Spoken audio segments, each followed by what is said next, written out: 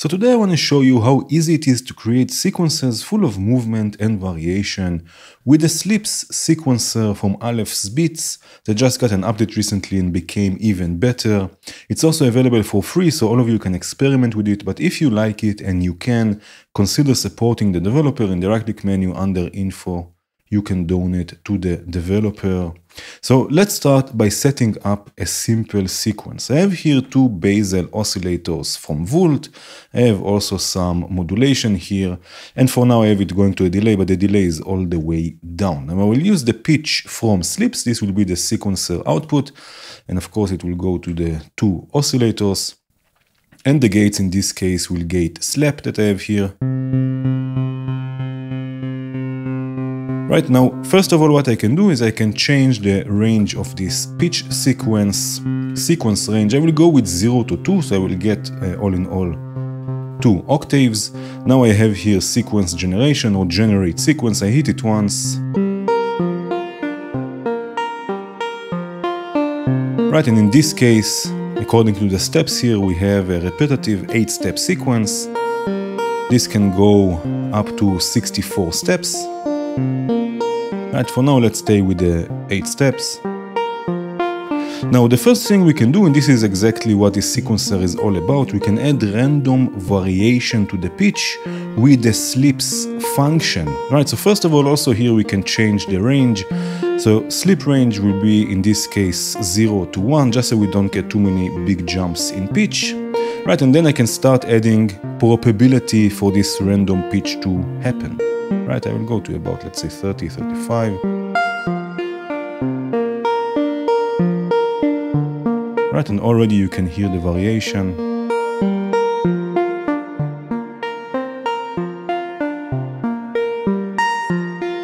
Right, something like this. By the way, Slips has also a built-in quantizer. So there is root and scale. In this case, it's G minor pentatonic. It has also an additional quantizer you can use if you want your own notes. This is the slip spender here. Right, so already we get nice movement in the sequence, and we can also add probability to the gates and add even more steps with this control here. Of course, everything has a CV input. So let's take this down to about 80%, I guess.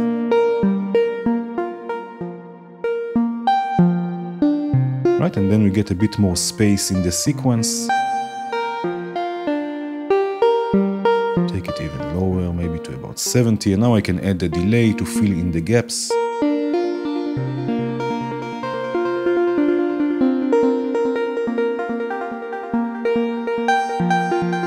I also have here a bass. I have the phrase sequencer from Impromptu, sequencing the modern VCO, again with some movement, and the VCO as the sub bass.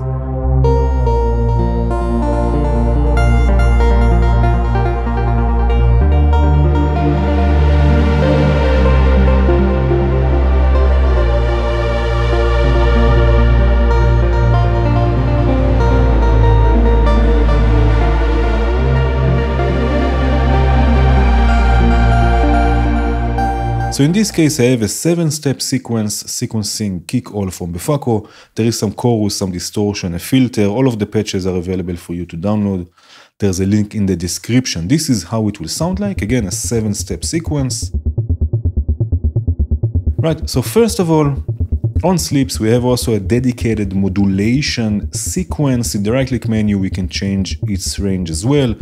In this case, I have it set to 0 to 5, but again, you can set it to any custom value, minimum and maximum values. Right, so in this case, we can use this modulation, for example, to sequence the decay, to sequence the shape of kick all, and also to sequence the filter. Also here we have a sequence generator for the modulation sequence, so we can click it a few times and get something we like. Right, maybe this.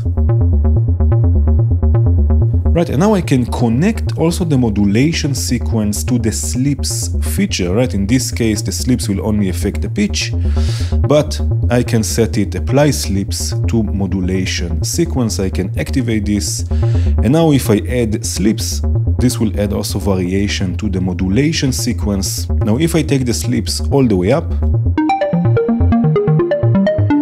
we will get always random pitch, and in this case also random modulation.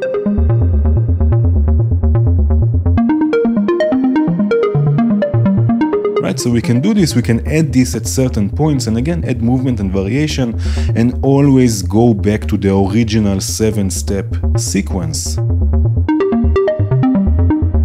Right, and by that add movement. So in this case I'm going to use another sequencer to sequence this to go from 0 to 10. I'm going to use the ADDR sequencer, and Sleeps has also an end of cycle output that will output a trigger whenever the sequence ends, in this case the 7 steps. So if I use this as the clock source for the ADDR sequencer, you can see for each cycle we get a new step. In this case we have 5 steps, and step number 5 is set to output 10 volts, so it will take the Sleeps all the way up to 100 and will add variation. So let's have a listen to this.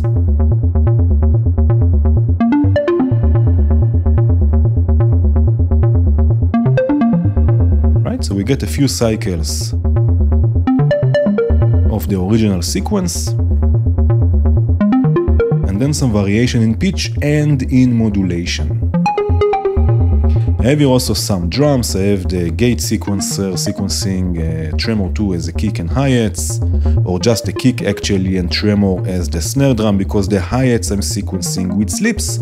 So Sleeps can be great also for percussive voices, just like hi-hats, adding variation with the Sleeps feature and adding a bit more movement also to percussive voices. So this will be just the hi-hats. Listen to the movement.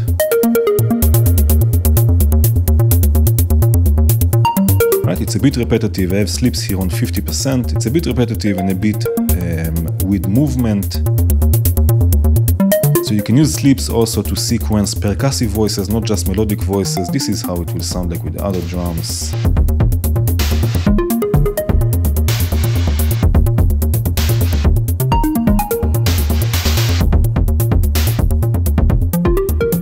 Another interesting function Sleeps has is the sleep output. Basically, according to the amount of sleeps, each time a random value is generated, a gate will open at this output. Now here I have a simple 4-step sequence, sequencing the FM operator. It will sound like this. Right, very simple and repetitive. Now I will add some of the sleeps function here. So again, this will add random variation to the sequences. Let's go with about, let's say, 15%.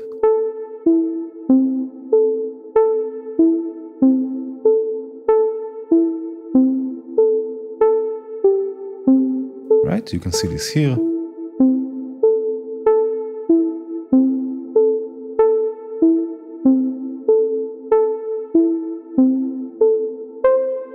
Every time there is variation in sequence, in this case you can hear it also with the pitch. You can see on the scope that a gate will open.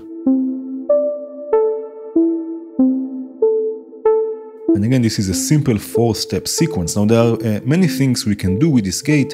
I like sending the voice into a delay, and then it will go to the delay only together with the variation. So what I have here Prince of Perception. It's set to 100% wet, because we already have the dry signal. So I will send a copy of the FM operator to a VCA, which will go to Prince of Perception. Again, 100% wet, because we already have the dry signal.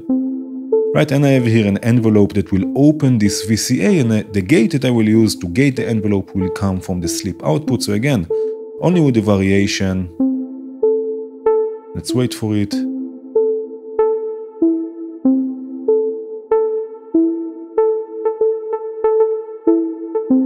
Right?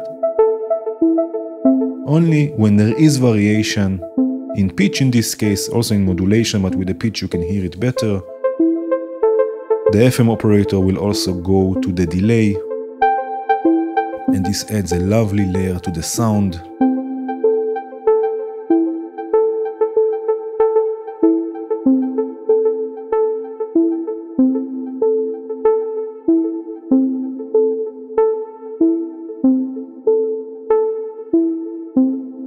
Let's wait for it one more time because it's fun.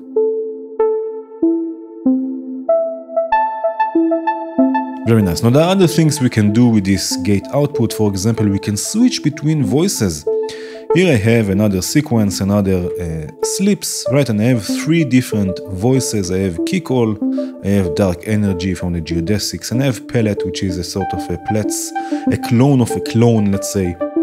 Right, and I'm using a sequential switch to switch between them, and there's a sort of a Hocketing technique, using the same sequence, but switching between voices, and the trigger for this switch is again coming from the slip, so only when there is some variation, in this case it's about 35%, only when there is variation in pitch and modulation, in this case, the voices will switch. I'm using here a delay and a reverb.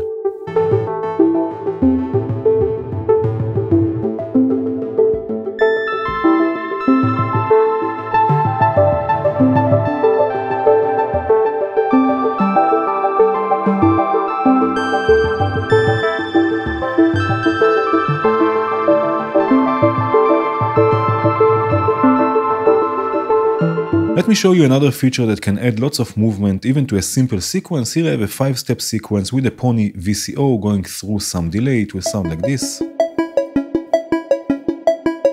Right, so first of all I can use the end of cycle to generate new modulation sequences over and over. Again, the end of cycle will output a trigger whenever the sequence ends, in this case after 5 steps. So if I take this trigger output and I connect this to the generate modulation sequence input, every cycle we will get new modulation, in this case changing the timbre, changing the envelope.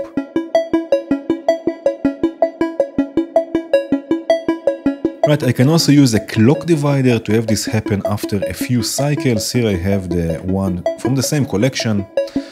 Right, so if I take this end of cycle and use it to clock the clock divider, I can use something like divided by 3, and then after every 3 cycles we will get a new modulation sequence. Right now, even though I have just 5 steps in this case, just a 5-step sequence, still the whole 64 steps are filled with notes. So I can set a different starting point to get a new 5-step sequence with the start knob here, with the start function, right? I just change it. And now the sequence will start here, right? And we get a different sequence because again, all of the 64 steps are set with different notes.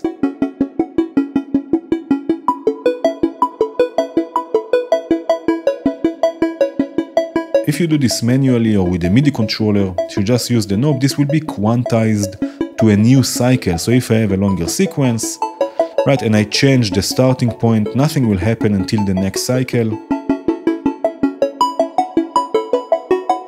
Right, which is also great if you want to use this as a performative tool, but we can also use the CV input, right, and create also more movement like this. Right, so I'm going to use a clock division of 5, again from the end of cycle, so after 5 cycles, this will trigger the ADDR sequencer, which will then change the starting point for us and we get more movement and variation.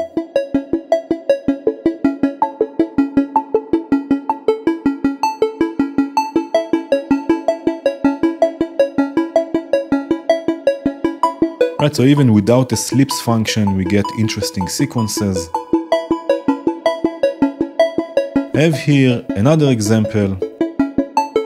Right, in this case, I'm using a random source. This is the simplex and hold, also from the same collection, which will generate more or less random values. So I'm using a random source to randomly move between the 64 steps with a 3-step sequencing again, kick all from the FACO.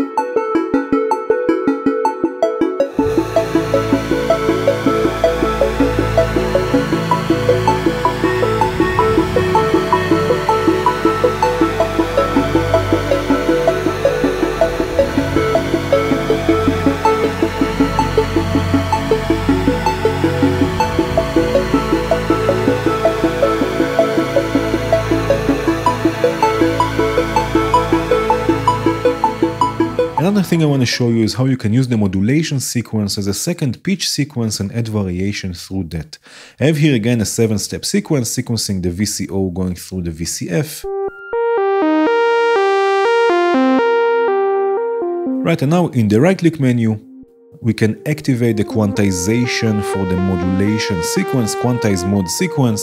So if I activate this, the modulation sequence will go also through the built-in quantizer and will be quantized to musical intervals, and then we can use this with another voice. I have here again another VCO tuned an octave down and another VCF. So let's use this also as pitch information.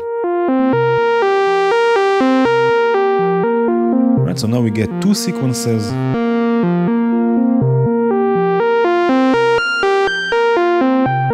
And now to add variation to this, we can use, for example, again the end of cycle output to add or to generate new modulation sequences, which is the second voice. Right, so again I will use the clock divider divided by 4 will go to the generation input here only for the modulation sequence. So the first sequence, the main sequence, will not be affected, but every division of 4, every 4 cycles, we will get a new second sequence.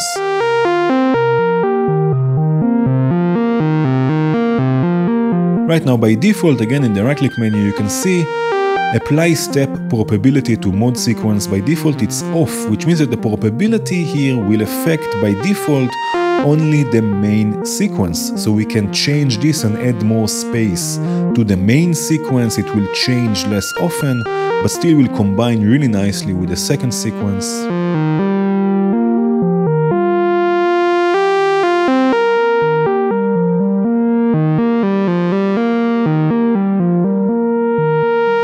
And again, we can combine this with the other things we've seen already, like using the sleep output. So in this case, again, I have Prince of Perception. I have here a VCA, just like we've seen before. I will use the high pass output from the first voice, from the first sequence. This will go to the VCA. From there, it goes to Prince of Perception. And I will use the sleep output to gate this envelope. So again, only together with the sleep, with the variation, this voice or the high pass version of it will go to the delay. Let's wait for it.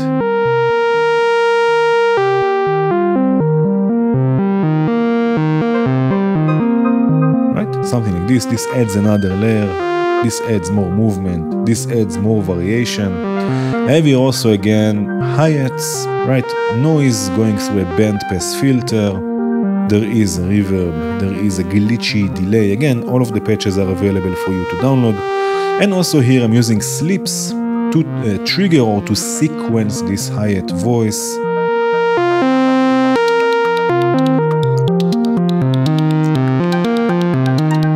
Right, so also here we get some variation. This is also great for percussive voices. And there are many more things that you can try with slips. Feel free to share with us anything interesting you do with it. Thank you again for watching. I hope you enjoyed this video. Cheers.